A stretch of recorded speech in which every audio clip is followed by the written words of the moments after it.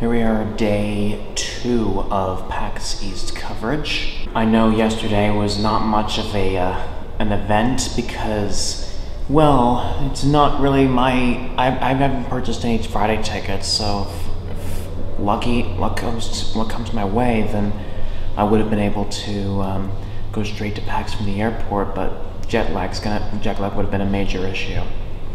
But anyway, I am here at Union Station. I'm just in a different place this time around because the normal place I would wait for the train, well, let's just say that some people aren't very appreciative of vloggers. So yeah, I'm getting excited to see what PAX has to offer.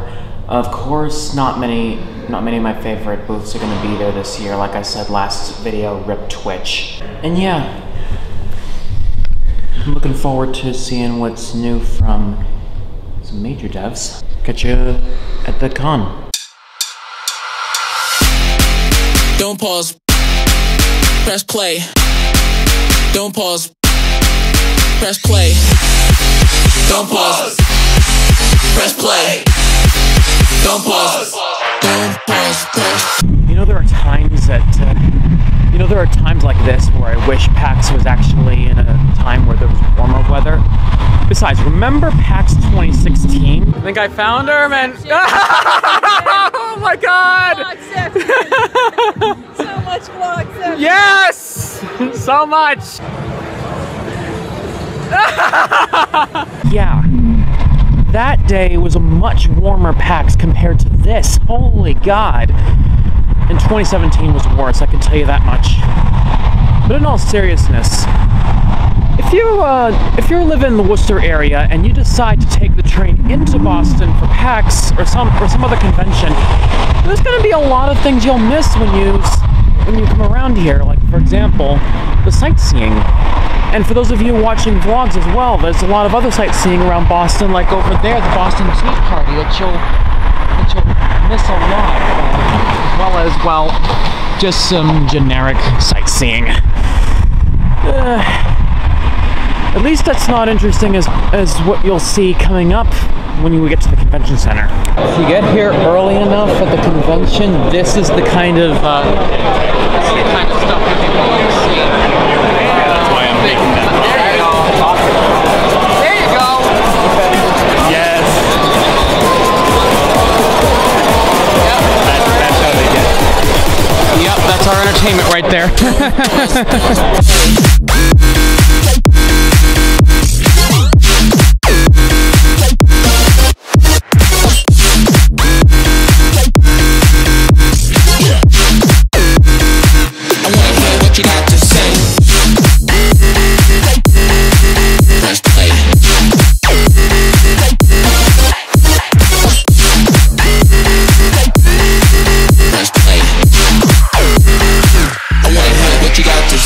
Can I just say one thing? This year, it's been too many merchandising, so little games so far. Can't even find anything. Damn.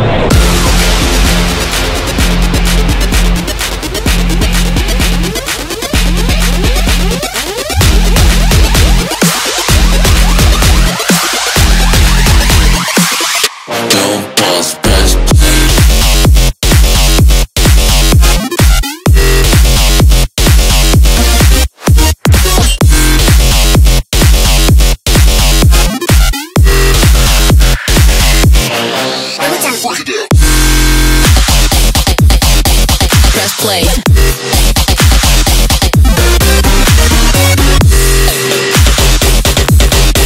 Press play.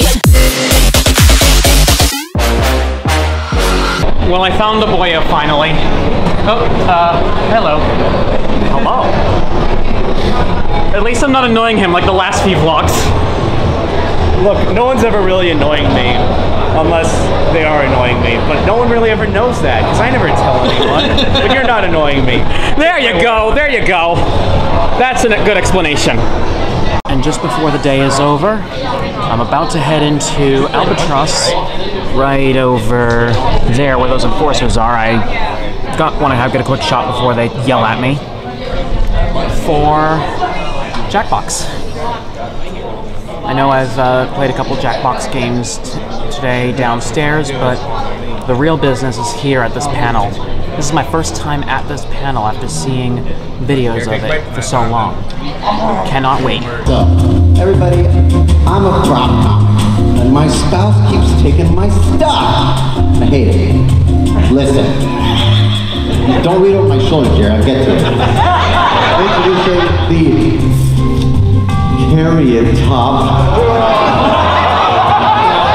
What looks like an ordinary household toilet. Lift the lid, and inside are all my gags and dupes. Finally, carrier top let me hang out of my dream a little bit longer. Carrier top delays the onset of divorce.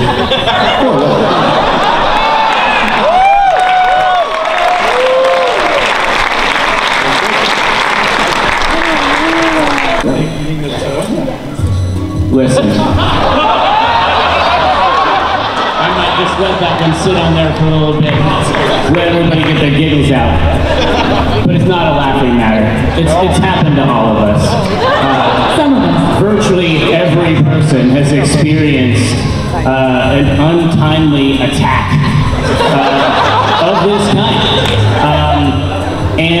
And one can barely walk down the halls without someone being like, "Are you menstruating?" I would have to take off a shoe to count the number of times just walking to this panel. But listen to this. What if we could use a little deflection by projection? Let me tell you how we're going to do it. What if, just like in the commercials about this scenario, we're going to use the blue liquid instead of the other liquid? What if one could simply divert several ounces of a novel fluid onto the person asking the question? What if you're absolutely done with this kind of horseshit? Try no you.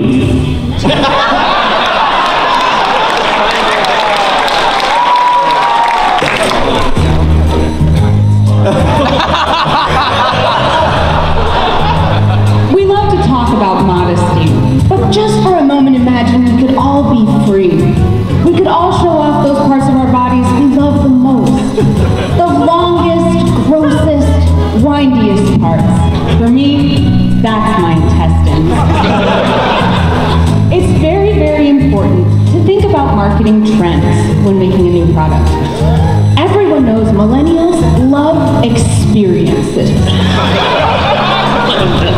For that reason, I present to you Entrail Drone Tours. My intestines are so long and winding, they can't be seen from the ground. They must be seen from the air.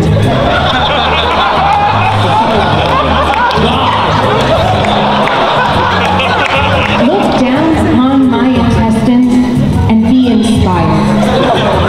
I think you'll even say, "They're your favorite innards from the air."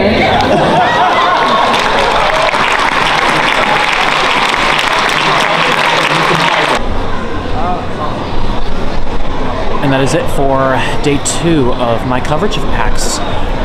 From day 3 of the convention, actually. You know, to be honest, like I said earlier in the video, I'm not very excited about what's going on around this year's PAX. A lot of titles and developers that I'm not really aware of, or particularly not interested in. I mean, sure, you're trying to get some guys out there, but tap into the interest of some of your best attendees. That would help out a lot, wouldn't it? But either way, I'm happy that I attended a Saturday PAX where at least I was able to go through at least every single developer that I wanted to at least visit, and stayed at the ones there where I was interested in. Maybe caught a new few ones here and there.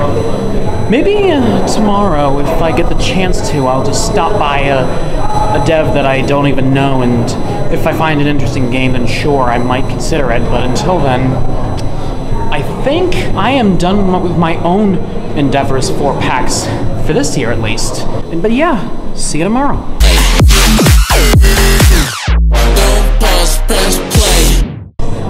tomorrow.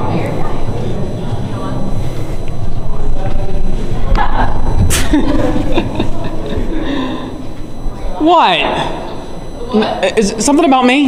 No. Oh, never mind.